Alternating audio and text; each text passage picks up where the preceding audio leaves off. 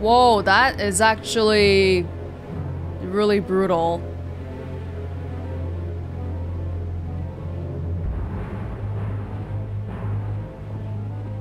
They just left her here? When we were here, I mean, all the furniture, it was kind of messy to begin with, but not like this. Definitely not. Knocked over bottle of wine. Oh, we don't have science.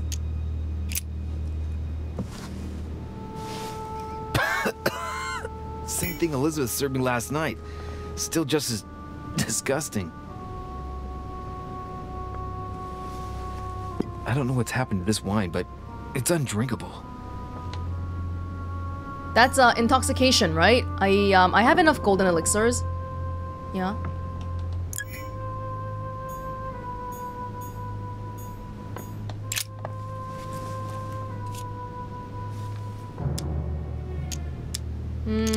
Yeah, okay. The handprint on the handle is really small. I can't imagine a man with a hand that size. It must be from a woman's hand. What?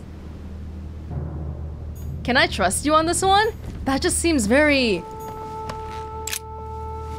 We can still look at the other two, right? The blade is short and thin. Well sharpened, apparently. It's covered in blood. Still fresh.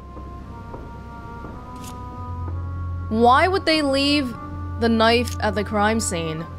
That's especially something we need to think about, I think, because we have Jacques Peru who is willing to admit to it. The lower part of the handle is unsullied by blood. The murderer gripped the weapon so tight that there's no blood where he held it. The handprint indicates a small and slender hand. Oh, so we didn't need to analyze this one, because it basically said the same thing here. It's just that if you analyze it, it tells you outright that it's probably a woman. Women. My mom? It shouldn't be Emily or Emma, right? It's not like she loves me so much that she would get pissed at Elizabeth for pulling me away from her. There's not that many women here. It's only my mom, or Emily or Emma. That's it! That we know of.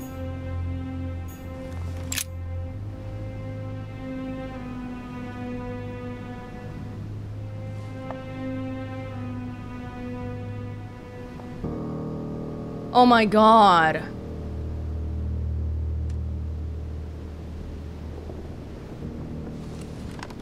The red eyes seems like it's something poisonous. Like, I know we see a lot of blood here, so maybe we want to say that it's because an artery got cut or something. But if her eyes are like that, then poison could be a thing. Jeez. I see no sign of bruising on the skull. The only clue is a scar from a previous craniectomy. Poor Elizabeth, she must have been very young when she went through all that. That's torture. She also has old scars around the neck. Maybe mutilations.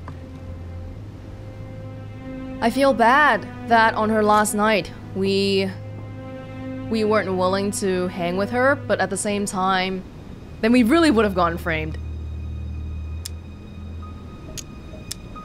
She bled from the nose.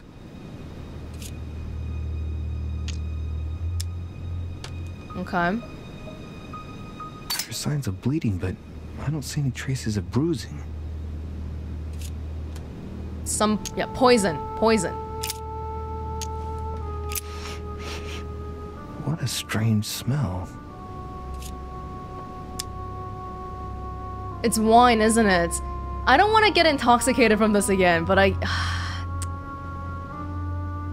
Oh, okay.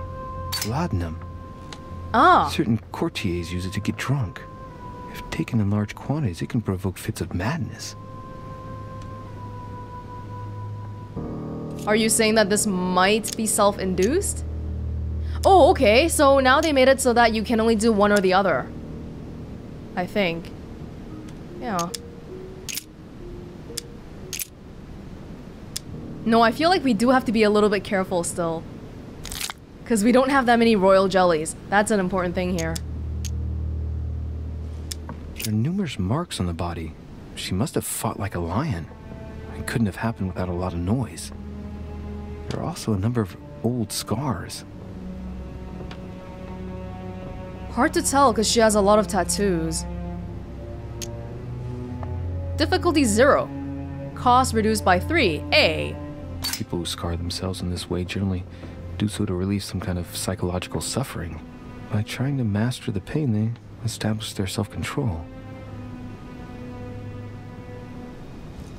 It's nice, but it's not relevant to our current investigation, I don't think. Scarring, ugh. Scarring isn't very regular, but they're mostly from old cuts.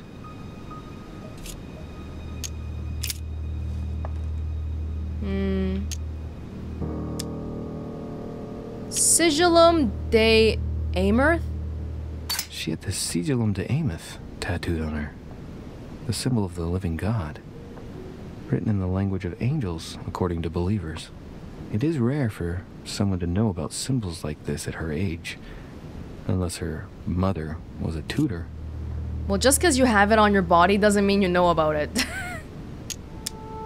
Symbol of Masons? What's that doing here? Oh, we can't translate it.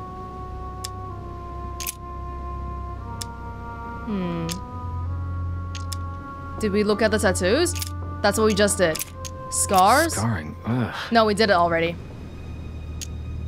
I count no fewer than 9 wounds on the thorax, with a lot of blood. On first sight, I'd say that's what caused her death. Are you like a medical examiner? Because otherwise, I think we need one. An actual one. Oh, there's a lot of like point-taking things here. Ooh, okay.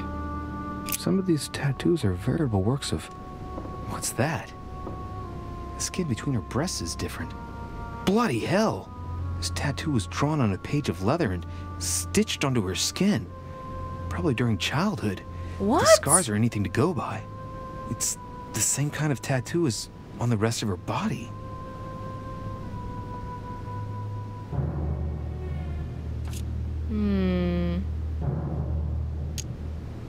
Okay. We still have to talk to people later, so we have 3 Carmelite waters and 2 royal jellies, which translates to 4 effort points. I'm going to hold off on this one for now. Which ones have we looked at? Of her body? No wounds, but blood on the right hand. Nothing on the left except that tattooed symbol. This pinnacle's a trap. The wearers of the pinnacle thought that they were protected from evil by surrounding it inside the different circles of the pinnacle.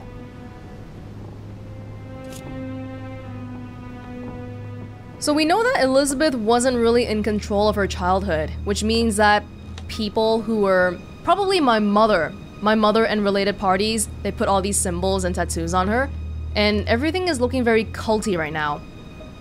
If my mother is behind all this, so maybe this whole thing does have a cult angle after all. God, everything costs so much. No marks or bruising around the wrists.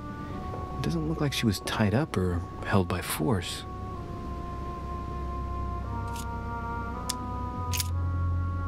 Not tied up or held by force, but died a very brutal and violent death, along with some signs of being poisoned by, what is it, laudanum? Blood, but no trace of blows on the legs. More tattoos, similar to those on the rest of her body.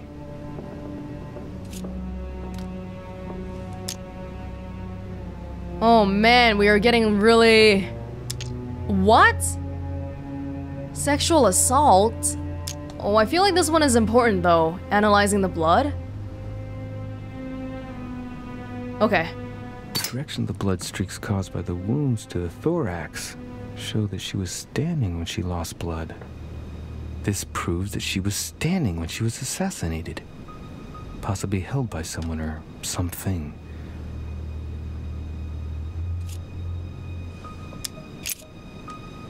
Arm, head, legs, upper body, hands. I think we've looked at all of them so far. What about arm? There are numerous marks on the body. Yeah, again. It's a little bit confusing because every body part we look at has tattoos. So while we learned a lot about her tattoos, I don't actually know what information that might specifically mean. Did we look at that blood? I think we did, right? Poor girl bled to death.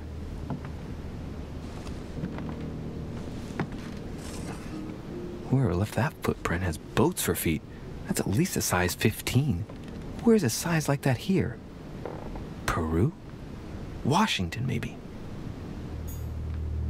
A person with big feet can't wear small Whoa, shit! Whoa, were you always here? A person with big feet can't wear small shoes, but a person with small feet can wear big shoes. Especially considering how the knife, it was held by slender hands.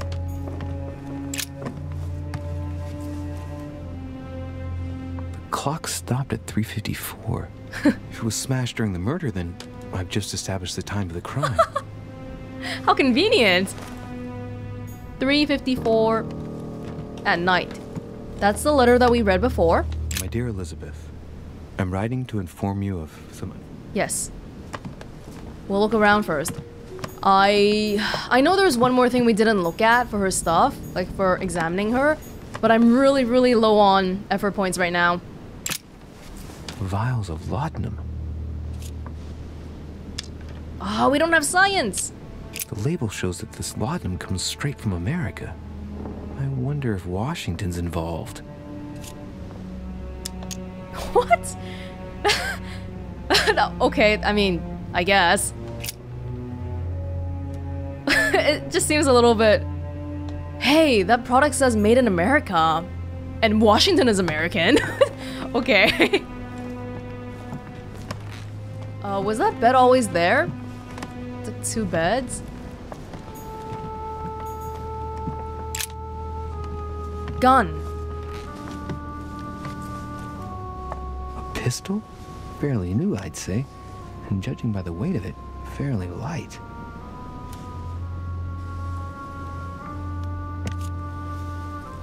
Yeah, don't examine it while you had it in your hands already.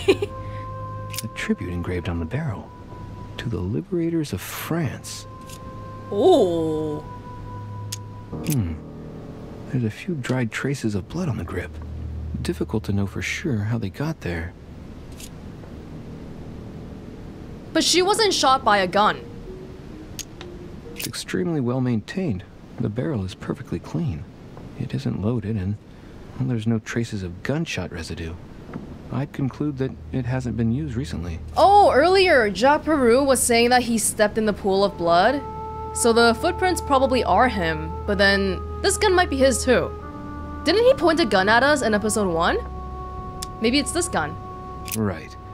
I shall have to find its owner. Oh, but we already talked to Peru and he kicked us out, so we might not be able to talk to him about this. Dang! Dang, we really should have come here first. 3rd of November, Yes. August 24th, 1792. Yeah, we've read this last time. June 11th, 1791. A notebook, written in Elizabeth's handwriting. It is written in a mix of several languages. Not too easy to work out. Elizabeth's handwriting? Ah, fine. Fine. It's medieval Latin. Well, enough to translate a bit. He's coming. The demon is upon me. He's coming back to kill me. There she is. Death has come to finish me off. I've just run into her son. That was her last entry. What tortured writing. It does sound like it's related to my mother. He's coming, but then she has come.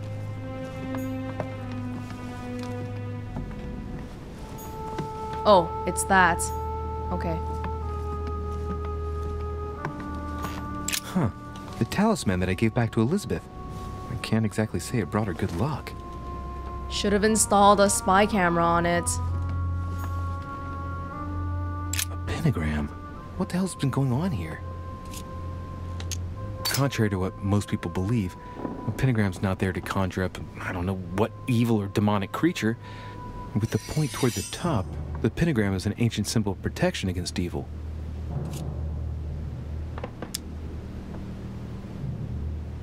I don't think this is gonna be useful. Many esoteric rituals are based on this shape. Could Elizabeth have been sacrificed during an occult ritual? It's not like the killer used the circle to kill Elizabeth, so I don't think it's highly relevant. If anything, I think Louis will just say something like, oh, well, she was afraid of the evil, so she made a protection spell for herself. Everything seems very culty around here, though, definitely. Oh, what's that?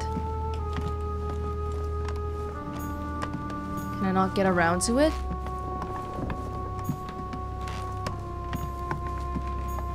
Blood spatter indicates that the murderer must have held Elizabeth upright during the attack. Even if Elizabeth wasn't very big, I doubt she wouldn't have put up a struggle. It takes tremendous strength to overpower someone like that. Different ways of learning the same information. We learned that by investigating the blood trail. So yeah, I really don't think we need to be exhaustive about this. I want to save some points for when we talk to people, because opening up dialogue options, I feel like that's more important than looking at something static.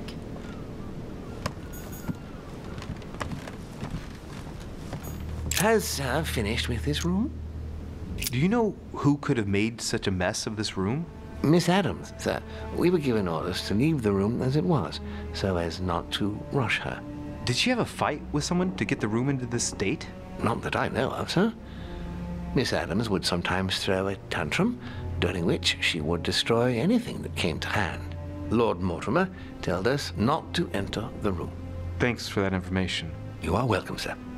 Has Sir finished with this room? No, I haven't gone over everything yet.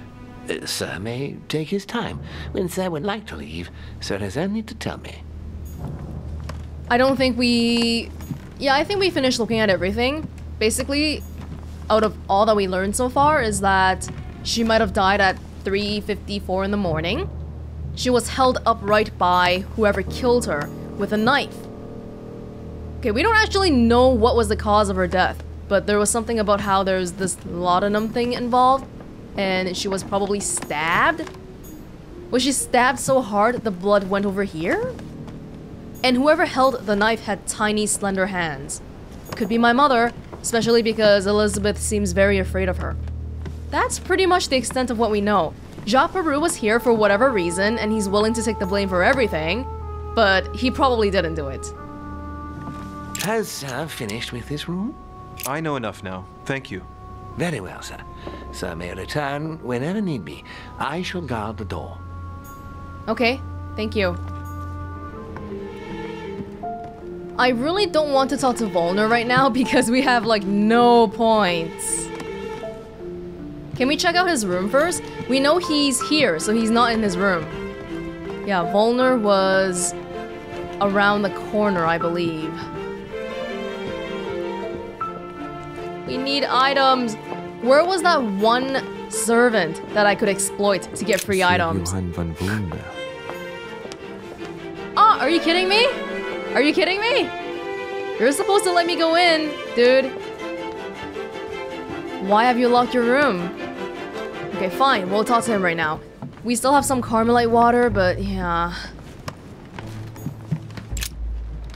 Good day, Monsieur de Rechet. Mr. Volner, are you looking for anything in particular? Next to Elizabeth's room? No, nothing special.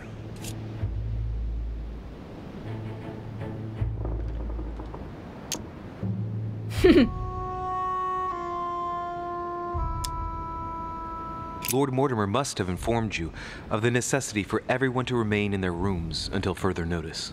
Certainly, but I'm a guest, not a prisoner. I was looking for a servant, since we don't all, unfortunately, have one at our disposal.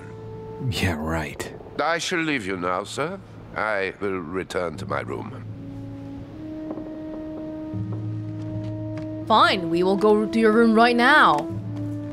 How dodgy. How dodgy. But I don't think anything good would have come out of me telling him he looks dodgy though, so that's why I didn't ask him about it.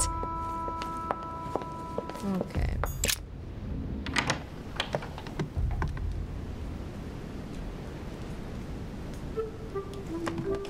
Did he not come back to his room? Or maybe he's over there? Would you have any royal jellies, please? Hortus delicarium. Which one was it? The very precise layout and many detailed illustrations of this encyclopedia, the first written by a woman, make it a remarkable work. Hashtag. Hashtag cool. A Bazant. No. A royal jelly. A royal jelly. Wait. The signs of obscurantism. Hey, that's not a scary painting. Why is your room different? Oh, thank you, Lord. We can't go outside. The Sorrows of Young Werther. There's a handwritten text signed by von Werner on this first page. Dear Elizabeth, I know that this book is but a small token compared to the delightful moments you gave me, but I hope that this will nonetheless keep the memory alive. Your ever obedient servant. So, What? Werner had a relationship with Elizabeth, but that's hardly surprising given his fondness for the occult. That sounds like a pretty scary relationship. Your loyal servant? Okay. A table of alchemical symbols. Someone circled the zinc symbol. Hashtag. Hashtag. Hey, hashtag. Maybe that's relevant after all. Can we read a little bit about Volner being into the occult again? I kind of forgot that part. I know he's like the religious minister or something. Passionate about the occult sciences and alchemy. He led a war of religion in his country, Prussia. Friend of Sir Holm, believes in spiritual alchemy.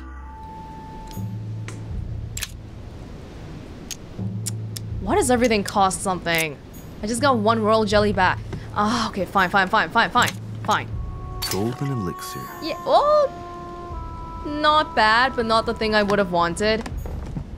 A chest locked with a 4-letter code. Surely a word close to the owner's heart. Is that how we're supposed to figure it out? Knowing what's close to his heart? Zinc!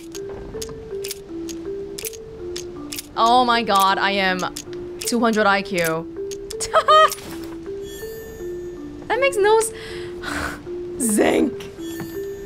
When you say it like that, when Louis says, oh, it must be something close to his heart, I would assume maybe his daughter or his wife or a family member, but nope, it's zinc. Okay. The alchemist is a young man. Wait, hold up. I was so caught up in being happy that it was zinc that I don't know what I picked up just now. What did I get from that? Did I get a book? Theatrum Chemicum? Occultism. Okay. The signs of the zodiac. Ooh.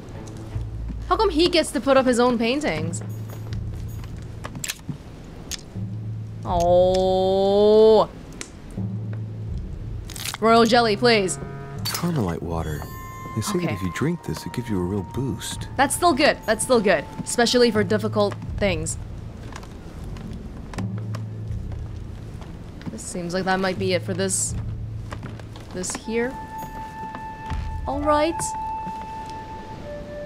Looking up occasionally might be good too. Seems like there's a lot of things in the bookshelves.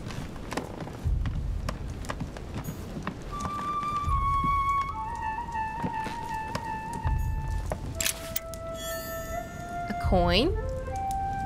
Yeah, your room is a little bit different. Very few creepy paintings. God damn it, where's that servant with the... Yes! A fragment of amber. Yes! Yes, but... we have a high capacity, but nothing to fill that capacity. The alchemist is an old man. You know every painting, huh? What the heck is this? Hey. Yeah, we can probably use the Devil's Thorn and stuff. Especially because we have so many. And we don't actually need it that often, too. Let's use it.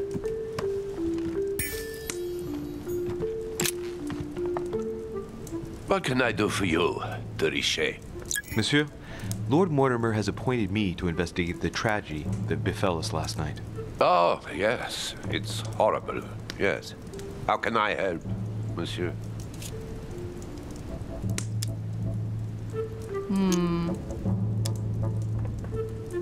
One. Okay. Did you see how many tattoos Miss Adams had on her? Of course. Who wouldn't have noticed? Yes, but I'm sure that an expert like yourself must have an opinion on the subject. I do. She was seeking to imprison something inside her. Her own body had become a sort of prison. She wanted to protect herself. Is that what you're saying? Elizabeth was a flame, a candle in the night. And like all candles in the night, she was surrounded by darkness, by her demons, call it what you will. One thing is for sure. She struggled against hell and high water not to let her flame go out. I'm surprised you knew her so well. Because you guys aren't even from the same country, which means that your relationship doesn't extend beyond this manor. Excuse me for asking, but did you know Miss Adams? Oh, she... not really, to tell the truth. No. I found the Werther dedication, signed by your hand, monsieur. Would you like to change your version now? Be careful, de Rechet. Don't push your luck. My relationship with Miss Adams was pure, and has nothing to do with you. Well, continue playing the detective as you see fit. But if I find the bastard who did that to Elizabeth, I will... Yes! I would have preferred a simple response, but I see I have my answer now. Nothing... Hold up. The vulnerability that we just found out about him? Diversion. Yes, if we do a vulnerability, we can get some points back that way too. Did you love her? Not in like a boyfriend-girlfriend way, I don't think. Psychology? This guy's into the occult. Ah! Please, tell me a little more about the nature of your relationship. That is a personal matter, monsieur. Yes, that is true. So, tell me. All right. It was passion. That's why we couldn't stay together. It scared her. It was passion, but you were her servant? Okay. Okay. Oh, cost reduced by 3. Does that mean it's 0? It's 0 right now. I can just ask this. Exactly how long had you been seeing her? I have no reason to answer you. I see. Is that what you want me to tell Lord Mortimer when he asks what I found out? It's only been a few weeks. Wow, the flames of passion just ignites immediately, huh? I get the impression that your romance was over. Am I right?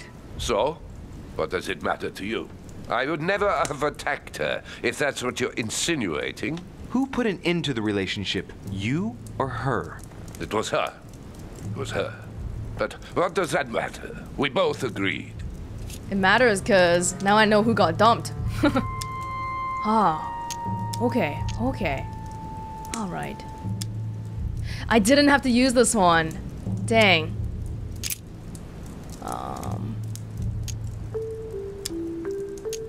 Where were you last night? In my room. I read a few ancient manuscripts before going to bed. But I didn't stay up long. I was tired. Thank you kindly. We finished. I'll have a look around and then take my leave. Do whatever you have to do. By the end of the first episode, one of my concerns is that most players, I think, will figure out pretty quickly that it's more beneficial to get more skills as opposed to getting particular skills higher levels. And I think the thing they're going to do to fix that so-called problem is by making everything cost effort points. But if you have a really high level in a particular skill, then it's not going to cost anything because, like for example, me.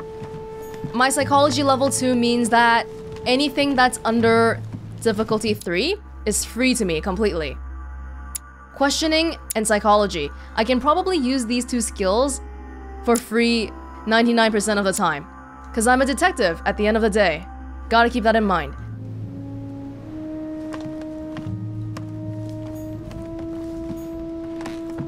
Is that it? Did we look at that? The alchemist is a young man. It's all about the alchemist in here. Okay. We should go back to Lord Mortimer and try to think of that word. The 4-letter word. But what would it be? What would it be? Okay, that's 2 down. Who else is next on our hit list? Lord Mortimer right there. And then we have Jacques Peru. Guessing we're not gonna go downstairs until we look at everybody's room. Monsieur Jacques Peru? Monsieur Napoleon Bonaparte. Okay, do we have any jellies before we talk to him?